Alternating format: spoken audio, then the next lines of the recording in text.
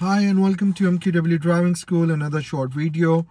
So today, Friday morning, we went for the test on automatic car for one of our student. Test was 8:10 in the morning and the examiner came late and test started about 8:25 in the morning.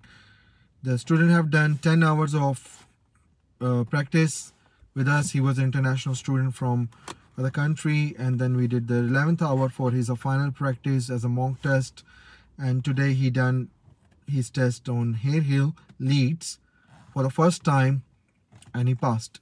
No serious fault, no dangerous fault, few minors, but doesn't matter. He done the emergency brake as well in the morning and he passed first time.